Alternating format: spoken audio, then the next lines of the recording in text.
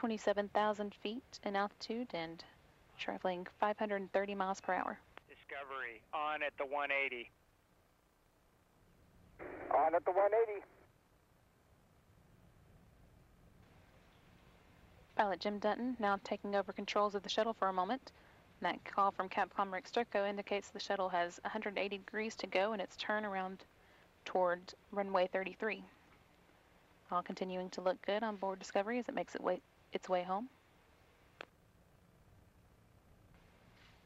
68 miles to go, currently 3 miles in altitude and traveling 420 miles per hour. Discovery, you are on at the 90.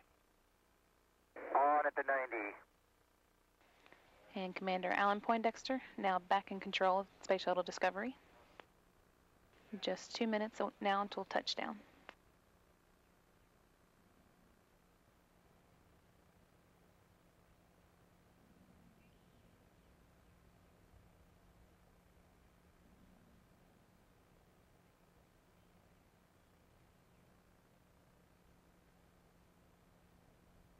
Houston Discovery, runway in sight.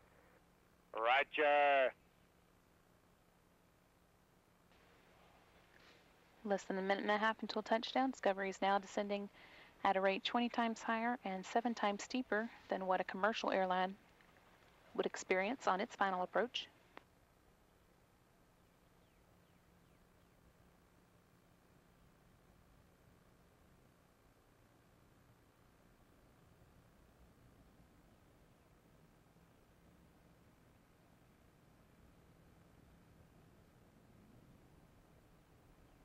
One minute now to touchdown. Discovery's landing gear will be locked down and into place at 300 feet in altitude.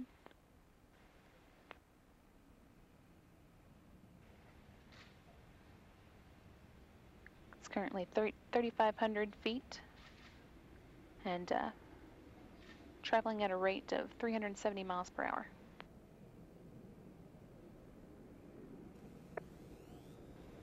"30 seconds until touchdown.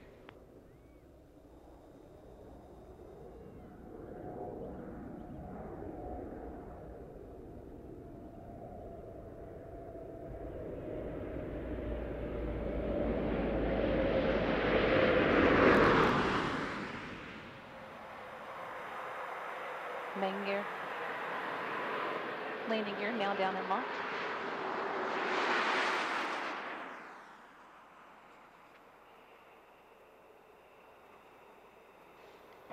Main gear touchdown.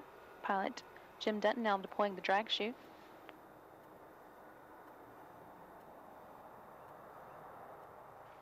Nose gear touchdown.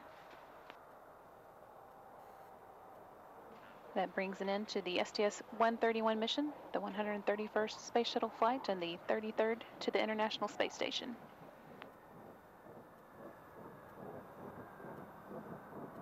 Discovery left Florida on April 5th with 7.6 tons of new science equipment and spare parts, including equipment that should improve the station's capability for Earth observation work, equipment that could help astronauts avoid muscle atrophy, and scientists better understand muscle atrophy, and equipment that will help keep the station systems cooling properly. Discovery brings home with it the last large return load from the station, 2 tons of used equipment. Roger, wheel stop Discovery, welcome home. Dex, congratulations to you and the crew on an outstanding mission. There are no immediate post-landing deltas. We'll meet you on page 5-3 of the entry checklist.